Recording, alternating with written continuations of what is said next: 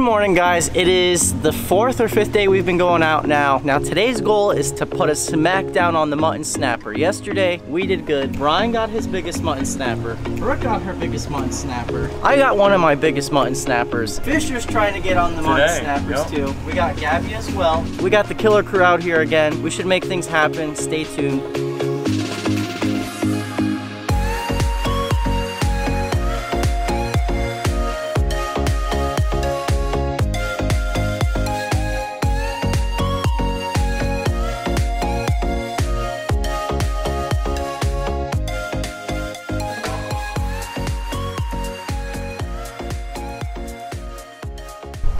Okay, we just rolled up to the spot and we got some not so favorable conditions. The wind's going this way, south. The current's going that way, north, which means we're gonna have to fish towards our anchor line. And yeah, but we're gonna make it happen. No excuses on the boat.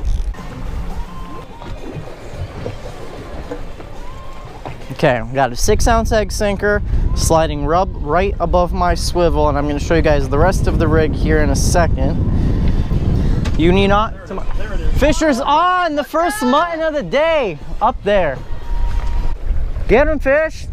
That didn't take long, did it? The secret to mutton fishing, like everyone knows, or what people say, is a long leader. And let me tell you something, it's true. The longer the leader, the better, especially when you got good current going. So what I'm doing is, I got just 40-pound mono. You don't need fluoro for this. It's got 40-pound mono. We're gonna do about 30 feet of it, all right?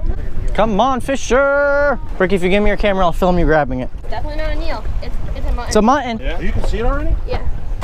Good. That's a nice one. Oh, yeah, baby! Look at that. Look at that fish. Sure.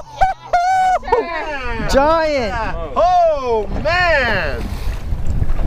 Giant. Yeah, look at that pig! 5 minutes on this spot and Fisher already hooked up into a giant mutton. Come hold your fish. It's a good job, bro. I think first mutton in my life, and it's a big one. All right, here's our bait right here. This is a ballyhoo plug with the head cut off and the tail cut off. Take my circle hook right here, hook it right here towards the back of the bait. And now is what you gotta do is right here. Toss your bait way out there. Straighten up your leader. Make sure there's no kinks in it like this right here.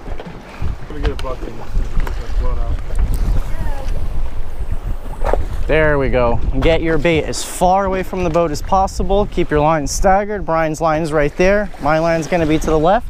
Brooke's gonna be on the right. And that's the way you gotta do it. Yeah, but he picked it up and dropped it the first time. Yeah, he did he? Yeah, he hit it. That's what they'll do. It was gone. That's what they'll do. Back down and he just... Sometimes they swim at you and they're there. You got him. Yep. Oh! Oh boy.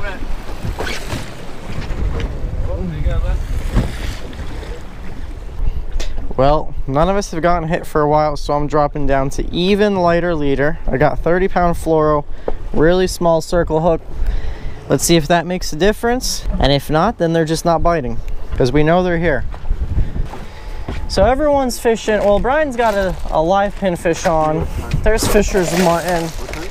I'm gonna try the tried and true meat missile that we always talk about. So the whole thing with meat missiles, don't want too big of a bait, because if you got too big of a bait, number one, you're gonna be attracting shark, and you just don't need it. You want a nice big bait, but not too big. Brooke, that's a fish. That's a fish. Brooke just had a screaming run up there. See? A nice little meat missile like that. Perfect little strip. Brooke. My hook pulled. I had a really good run too.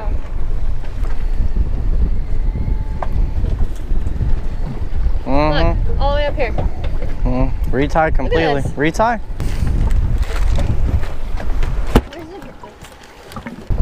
Brooke just got a bite, and she's on. Get him up, Brooke. Oh yeah. You're not gonna. No, come on, baby. Come on, baby. Brooke's on. You got him, babe. What the heck? must be a ledge over here. I keep throwing on the same freaking side, and there must be a ledge, and every single time I get cut off on the freaking ledge. Yeah. All right. All right. Are you on, Vic? Yeah. Oh yeah. Going for a walk. Victor's hooked up. Swimming right at me. It's not very big.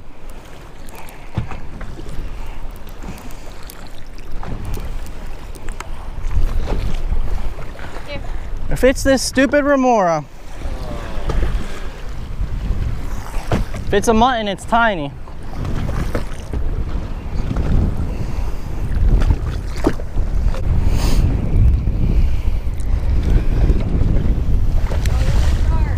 Ah.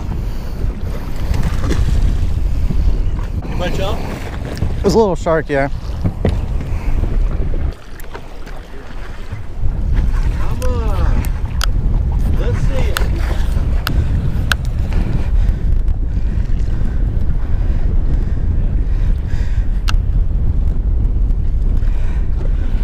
Need a rock or anything? No, it doesn't feel like it.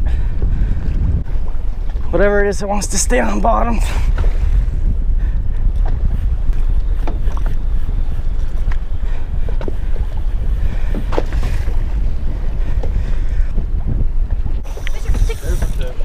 Rick's got a fish on.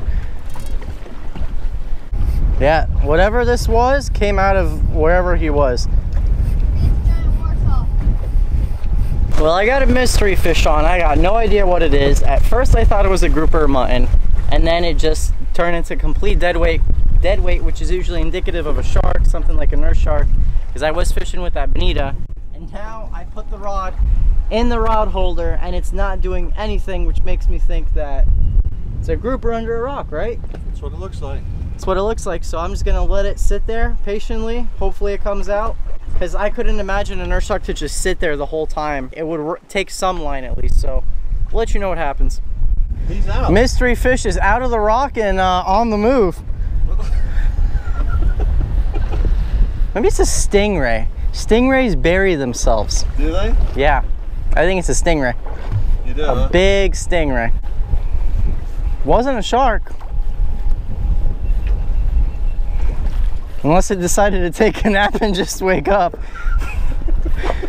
When we used to catch the giant ones off of the pier, they would bury themselves, and no matter what you did, you could have a 100-pound test, you couldn't get them out of the sand. No? No. But I think you're right. What else does that? That explains not breaking off. Yeah. He wasn't under a ledge, he was just buried. Well, the mystery fish continues to be a mystery, but it's actually taking some line now. He goes from just, I think it's a stingray that just keeps burying itself and then gets pissed off and then takes some line. Right now, he's on his run, taking a little bit of line at a time. And yeah. So this could be a 4-hour fight, 10 more minute fight, we have no idea. It could be a 1,000-pound stingray or it could be a 100-pound stingray, you never know. He's still taking line? He's still taking line. He's heading offshore. Oh, we're at the mono! We're almost there. You were there on my camera? Yeah. You had that mono in before. Yeah, but this time he's got to be beat. Yeah. This time he's got to be beat.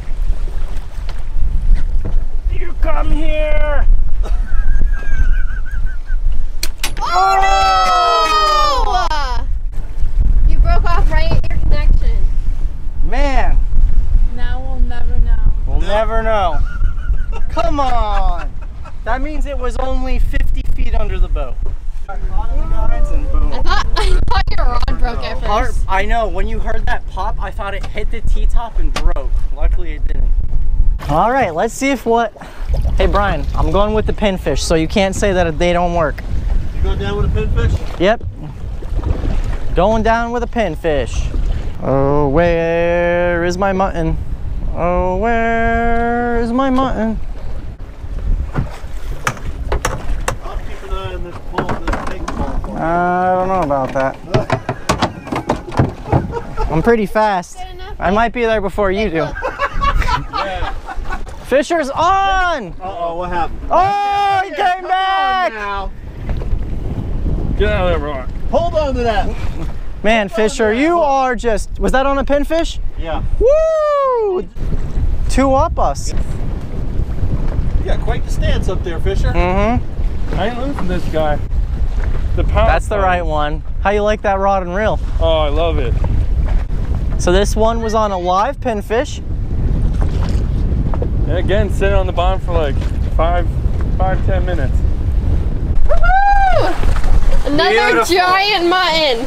Oh. Look at that hook, Fisher. Look at this thing. That is barely, look at how he's hooked. Look at that. Take it right out. The barb isn't even in there. He was barely, Oh my Barely. gosh. barely hooked. Oh yeah. Fisher. Okay. Oh, he threw up. Ooh, he did throw up. Oh, what is that thing? It's it smells really bad, but I don't know. It looks like some kind of, it's long. I don't know what it is. Already? Man, I can't get a bite to save my life today. I must be putting fish repellent on my hooks or something. I've tried everything. Bonita, ballyhoo, pinfish. I mean, I'll put him right where you are.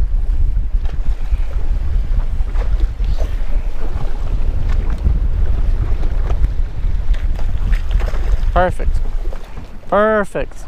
Alright guys, as you see, we are back at the dock. Now, I didn't catch any muttons today, but Big Bro Fisher got 2 big beast muttons. He's my little bro. Her little bro, but he's the big guy. So Brooke got a mutton too.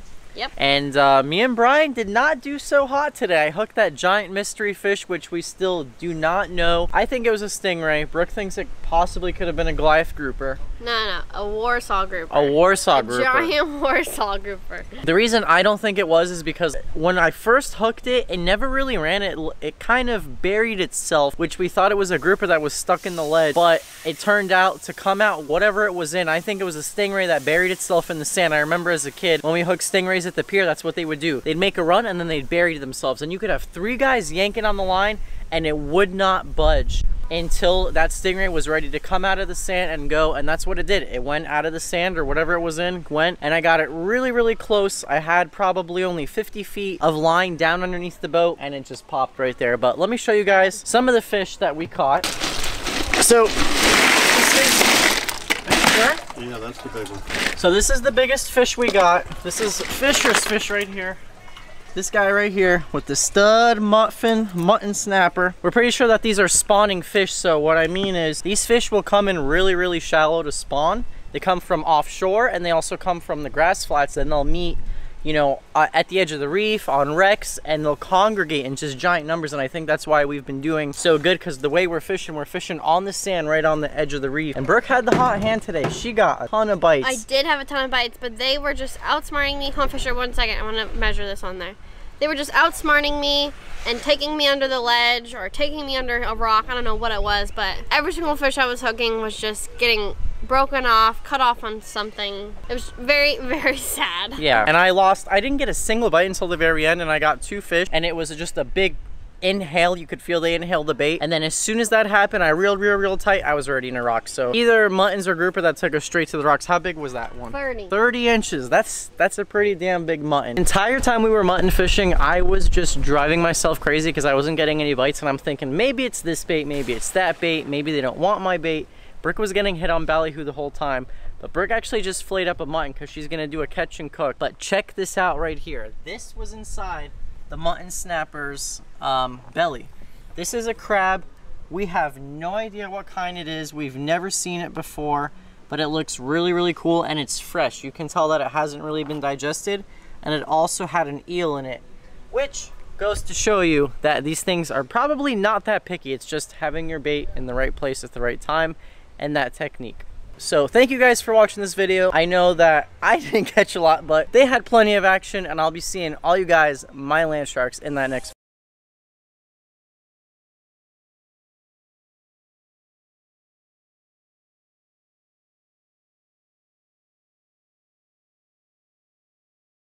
video.